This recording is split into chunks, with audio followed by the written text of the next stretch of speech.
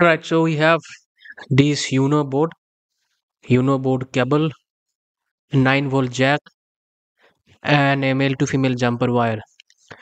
So first of all, we'll learn how to install this Uno board, and for that we will go to Arduino IDE, and let me show you how to install this.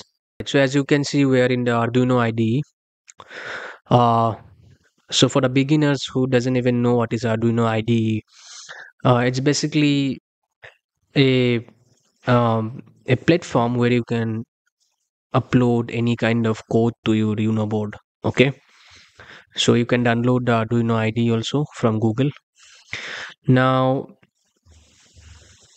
first of all, once you open up this Arduino IDE, you will see these buttons, also the file, edits, cats, tools, and all. So we have opened up an example code just to verify if our hardware is working or not. So we have come to basic and then blink. So this is the blink code you can see. So first of all, we will select the right board name and the port. So you'll come here, we'll click here, and then you type Arduino IDE. Sorry, Arduino Uno. Okay, so you type Arduino Uno, and here you have to click. Okay, then you click here wherever it's showing USB. Okay, now there is a point in some laptop, in some PCs, you will not find this USB port because your laptop doesn't have CH340 driver installed. Okay, it normally doesn't happen, but in some pieces you have to download the CH340 driver to connect your Uno board. So I will see the both example.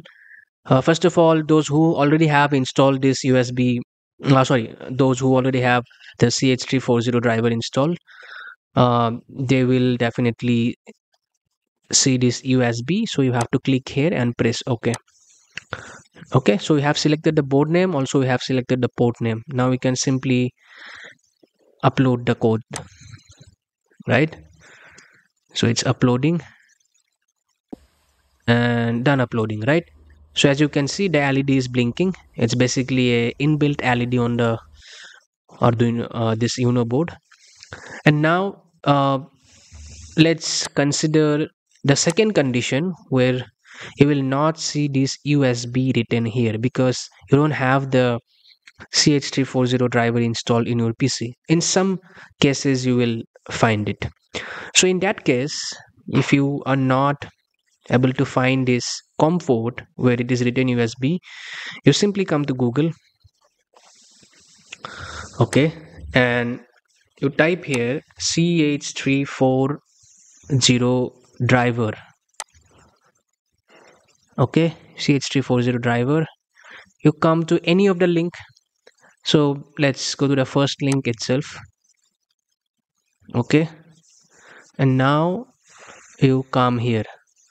So since my operating system is Windows, I will download this Windows CH340 driver. Okay, it started downloading. So you just have to install it. First of all, you extract it, then you install it, and after that you will definitely find this USB. In my PC it's already installed, so you don't have to do it again. Okay, it's very easy as I have told you. So I hope you have learned how to set up your Uno board, and after that you can customize your code and you can make various projects. Thank you very much.